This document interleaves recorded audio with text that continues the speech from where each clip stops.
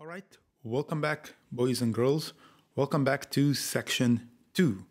This is the first lesson in section 2. In this lesson, I would like to take some time to get you familiarized with the project, the current project setup, and how we're going to move forward with this project throughout the whole course. I also want to tell you a couple of things that you should know about how the project is structured and the way I suggest that you follow through with me.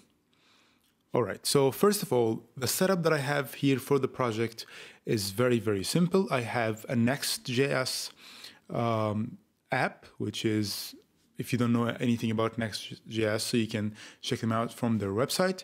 And I'm running Chakra UI component library. So these are the two main kind of like things or big components or big things that I'm using to make this happen. Right now, we have many links in the nav bar, but some of these links are broken. They will be gone in the next commit, so don't worry about them. We are only working here in tasks. If you don't know anything about Chakra UI, then I will help you pick that up along the way. It's a very simple component library, but it's also extremely, extremely powerful. And it will allow you to build things that look really, really cool, and everything will be dark mode compatible as well. At the same time, Next.js is kind of like my way to go when you build something on the fly. For me, it's the Create React app, but it's the one that I use most of the time. It handles routing out of the box with file system routing, and it does automatic code splitting and server-side rendering. It does really, really, really cool stuff. Now, I've chosen not to show you how I got to this point with the setup, installing Next.js, installing React, and all of that stuff. I think, I think that would be a waste of time of the course, and I want the course to be 100% focused on React DnD and what we can learn about React DnD and how to use it to produce something that you can actually add to your resume. Now, if you don't know anything about Chakra UI or Next.js, you can pick it up along the way, and you don't really need to know anything about both of these things before you start. In fact, if you don't want to learn anything about Next.js, you are not going to interact with it at all during the time of this course. I'm also assuming that most people who are interested into taking a course like an intermediate level course like this would actually know about Next and so on. The second thing I want to introduce you to is this. This is GitKraken. So it's an app that will show you the history of whatever is happening in the repo. So if you download the repo and follow with me throughout the lessons, you will see this structure here. So this is master. Forget about master. It's very like, yeah, this is kind of lesson 1. This is kind of me doing all the setup. And you can go through there if you want to look at how I did the setup on your own. And I will have one branch per section, and in each of these branches there will be different commits showing you the start of each lesson. So right now we are here, start of lesson 1, and you can right-click this and go out, check this commit, check out this commit, and then you can follow up from the start of lesson 2, start of lesson 3, and so on. I suggest that you actually do the same thing. So go ahead and download GitKraken as well from here, and just open up the repo once you clone it, and you'll be good to go. You can roam around the whole course throughout this idea. Just right-click there and check out this commit, and you'll be golden. Now, when it comes to code, what I will do now is I will simply just hover this here.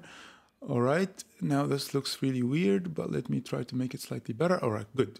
So the way this project is structured right now, we have a folder called pages and another folder called components.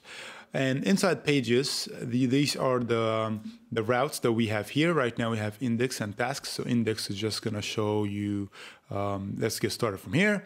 And tasks is where we have this very simple setup. At the same time, we have the underscore app.tsx. This is going to be the file that defines everything that wraps around everything in our app. So if right now you can see I have a theme provider and a color mode provider, and these are the two things that allow me to use the stock theme from Chakra UI and also be able to switch color modes on the fly like this. So this is one of the reasons why I really like using Next.js for a quick project like this. So because you can just bang in everything that you want in your underscore app, and you can wrap around all the main providers there. Another thing also, if you haven't noticed, is that I am using Typescript, and I think Typescript is a great thing to add to your workflow.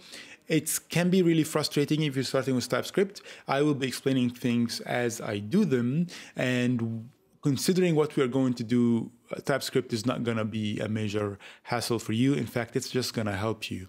And if you don't know anything about TypeScript, you can either just ignore it and just write normal JavaScript. Or if you don't want to do that, you can pick up the things as I go through them, because trust me, it's not going to be much at all. TypeScript is an awesome tool, and I think it's here to stay. And if you don't know anything about it, then try to use this course as an opportunity for you to know more about it.